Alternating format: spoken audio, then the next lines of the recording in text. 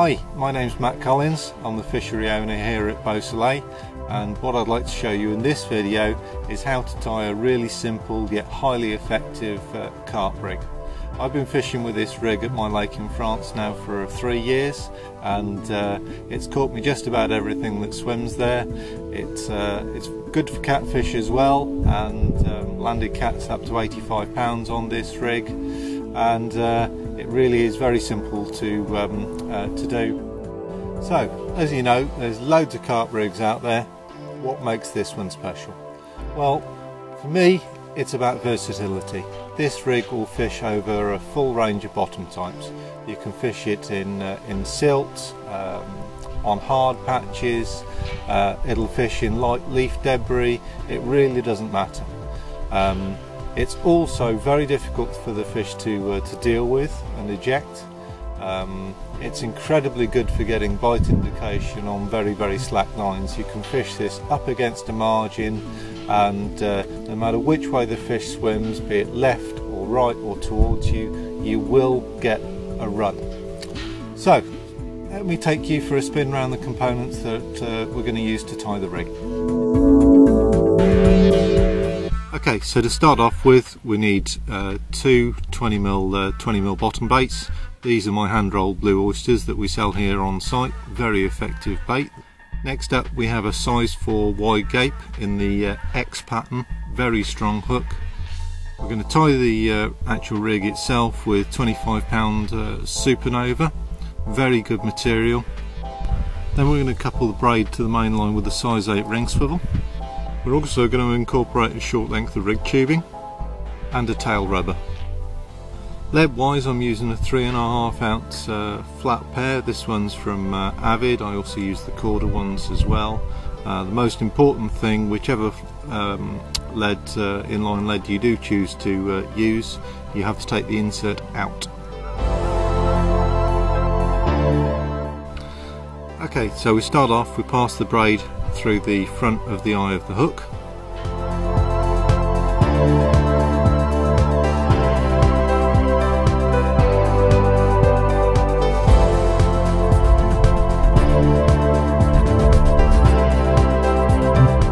Form an overhand loop, and it's very important that the length of that loop is about 1.5 times the diameter of the baits that we're going to tie. Just trim off the tag end, just leave a couple of mil, that's fine. And we'll hook our bait and needle into the loop here. Slide on the first bait, slide on the second bait, and then we're going to put a hair stop in there. You can use any type of hair stop you like. These flat ones are just fine for that. Right, let's get on to the real important stuff, tying the actual rig itself. So it's very important the way I set this up. My nail is perpendicular to the point of the hook. The baits are pulled up behind my thumb and index finger there, so that fixes the length of the hair each time. Okay, then I whip away like that to avoid the join in the eye of the hook. And I stop when I get to that point there, and the braid is exiting the touching the point of the hook there, perpendicular to the shank. Right, next I've swapped hands, and we're going to put 2 whips behind the hair of the hook. It's 2 like that. Transfer hands again, just slide those up. We're going to go once over the knot there, that just locks the knot in position before we pass the hair back through the eye of the hook. For about 11-12 inches of the braid, and then we pass that through the back of the hook, and then we can moisten that before tightening it down. Before we go any further, I want to explain exactly what we've done here and why. The reason for tying the loop at 1.5 times the diameter of the baits was so that the knot in the hair ends up in the middle of that bait. That locks these baits together so that that one won't slide down and start interfering with the hook when the hook's trying to do its important job of gaining you a hook hold. We've added 2 turns behind the hair to create a kicker, okay, so that when this rig is under tension, the hook kicks out like that.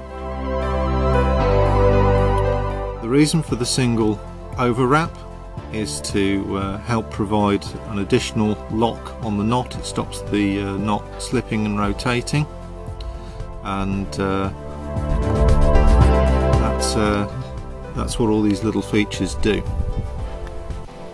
Okay, so when we pick up the rig by the baits, this is how it should look.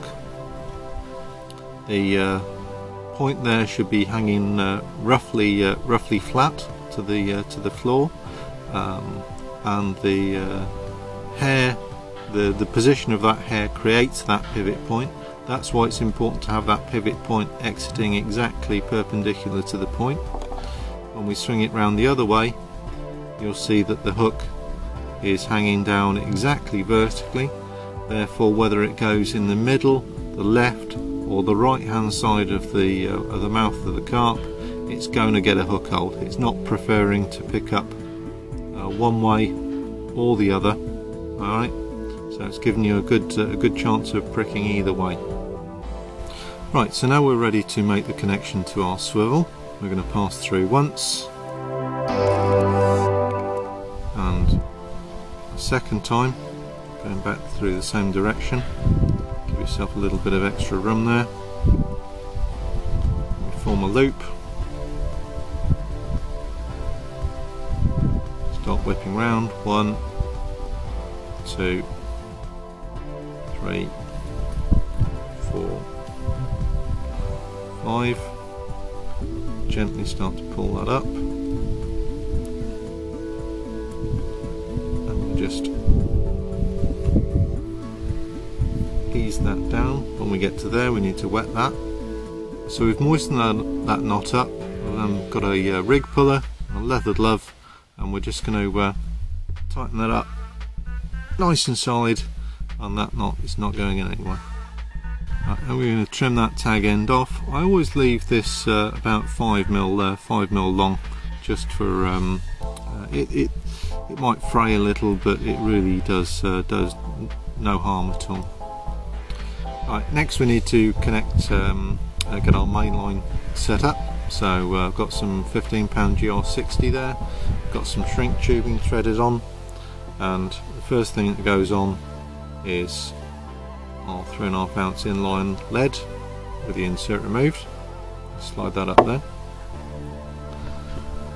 Then we're going to put on our tail rubber and just nick that in there like that. So next we're going to make our main line connection knot to the swivel. So we go through the swivel once, through the swivel twice, same direction,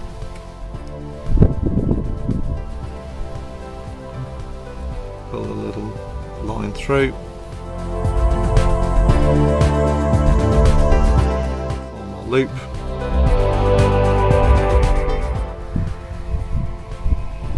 one, two, three, 5, gently tease that up, sliding down. We're going to moisten that. Then it's out with the puller and the glove again, and just give it a good old pull. Right, so you'll notice that I have not cut the tail. It's about 2 inches long at the moment, and what we're going to do is we're going to push the tail rubber over the top of that swivel like that. We're going to put the anti-tangle tube in the tail as well. So now we're going to put the lead in place, and we're going to take our telltale tail, we're going to place that up inside the insert. We're going to push on the rubber, and you see you've got a loop of line sticking out there. Right, to finish, we're just going to take a couple of blobs of putty and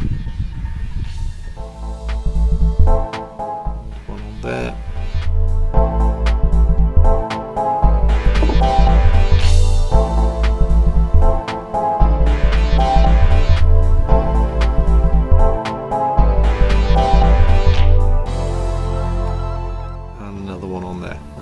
Okay, so that's what we're finished with. Right, so let's have a look at how this rig does on the palm test. Just laid it in my palm there, and he's over straight away. Now, this hook's brand new out of the packet.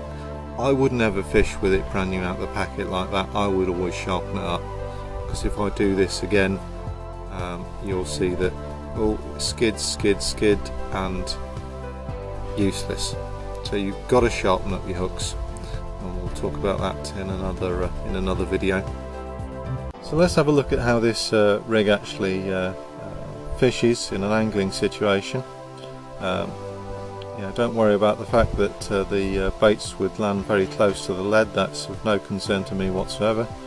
Carp comes along, picks up the baits.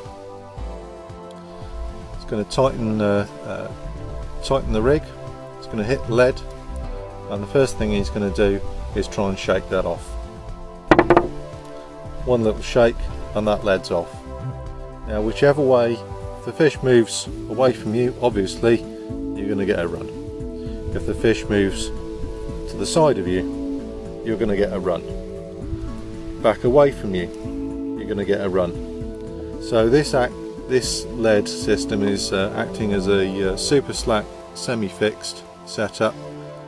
It's basically going from a semi-fixed to a running lead, and you can fish very, very slack lines with this setup, and you will always get an indication on the bobbin and on the alarm. So let's have a look at what this telltale here is doing. So when we get a pressure from the carp in this direction, the tail rubber pops out, the tail pops out, and if you wound the rig back in, it would actually look like that. Now, that's fine if you've got a carp on the end, you just had a take. What happens if you haven't got a carp on the end? Well, basically, you've just been done. Let's have a look at what happens when you get a liner. So if the carp comes along, moves that lead, the lead stays on the tail rubber, and you're still, you're going to get an indication at this end, but when you wind it in, you're going to see that that tail is still in place. Now, what's happened is you've just got a liner. You haven't been done at all. You might have had a screaming take, doesn't matter, it wasn't a bite. So let's have a look at how this rig casts. And so when it's in flight, lead's travelling first, obviously, bait's trailing somewhere up here. Now, if you cast this rig straight into the water, the lead's going to plunge in, the flailing baits will very likely spin round and tangle on the tail rubber, and when you wind in, you're going to be fishing with something that looks like that. Not exactly what you were trying to achieve. So when you're fishing with the Beausoleil rig, when you're casting this rig especially, you must stop the lead before it hits the water. Alright, that's stopping the lead in flight, 12 inches, couple of foot above the water. What that's going to do is the lead will decelerate and stop, the baits will fly forward like that, and the whole rig will land on the water like that. Alright, the lead will then plunge through the surface, the baits will follow, and it will come forward like that on the elasticity of the line, and it's going to land something like that. And that means your presentation is very good. There's no tangles and it's effectively fishing. It also enables you to feel what sort of bottom the lead has landed on. Very important for when you're trying to target a small hard spot, for example, in amongst some silt. Now when I'm dropping this rig from a bait boat, I'll just put it in a hopper like that. I might have to put a little bend in the rig just like that. Depends how big your bait hopper is. And when the trap opens, what's going to happen is the lead will go first, the bait will follow it, and then the putty will keep the braid pinned down, the bait will land next to the rig, and that's absolutely fine. So if I wanted to drop this rig from a rowing boat, what I'd do is I'd hold it by the baits, get over our spot, and plop, leg goes in, rig will fall down like that, and that's how it's going to be fishing. Little scattering of bait over the top, and that's just what we're looking for. So before I actually fish with this rig, the last thing I do is sharpen the hook. Right, so I'll just do the finger hang test here. This is a out the packet hook. I haven't stabbed that in, I've just hung it up, and if I go to invert my finger, that drops off. Right, that's a fail in my eyes. So in the next video I'll show you all about hook sharpening and how to do it to a level that you'll have never seen before. So there we go, the Beausoleil rig. Very simple to tie, very effective, and good luck with it.